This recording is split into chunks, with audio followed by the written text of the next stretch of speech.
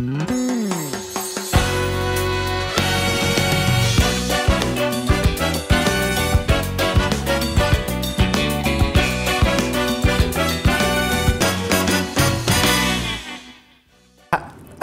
keep messing things up, but Tracy has to be really patient with me because I can't make times and I forget that we've arranged to meet, and so Tracy's been really patient.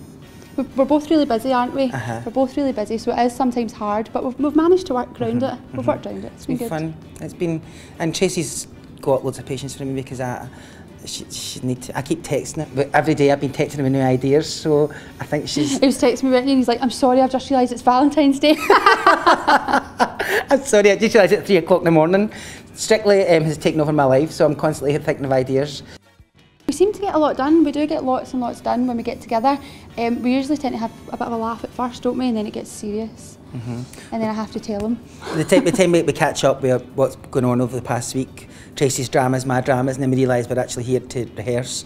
And then we rehearse, and then we just talk some more again. There's a lot of chat in this rehearsal. Our tongues get exercised. We always say at the end, oh, we've got through loads. How did we manage that? Because we've been talking quite a lot, but we're doing good. It's hard to do a lot because you make me laugh all the time.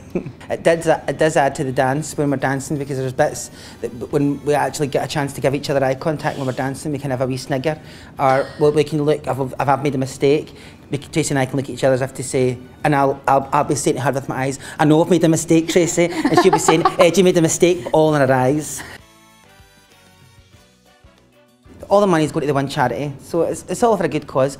But if we get the most texts tonight, Tracy and I will give the one lucky person a lap dance, because she's been teaching me how to lap dance as well. That'll be him. I've been learning how to lap dance. That'll be you. So the more votes that we get, then the lucky person out there will pick. So we could pick someone to get a lap dance from me. People might not vote. They could choose. People might not vote for us now. But then if they choose, they'll choose Tracy. No, I want to give the lap dance. The rehearsal process has been brilliant, and I get really excited every time I'm here, but it's hard and it's out my comfort zone, and I know I'm a performer, but I'm not a dancer, and I don't mind shaking my tush, but the dance steps are hard, and to move your arms in a different way from your legs is difficult.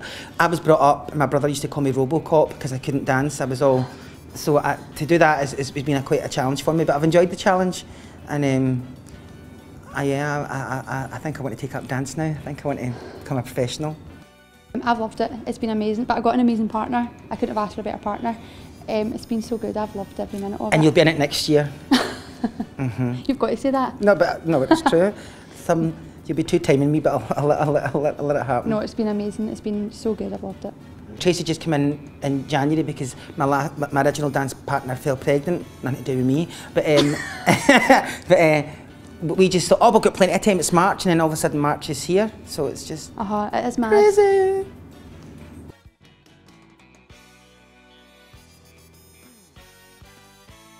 It's actually just amazing. He's like so much fun. Everyone says that. Do you ever get anything done? Do you laugh all the time? I'm like, no, I laugh all the time.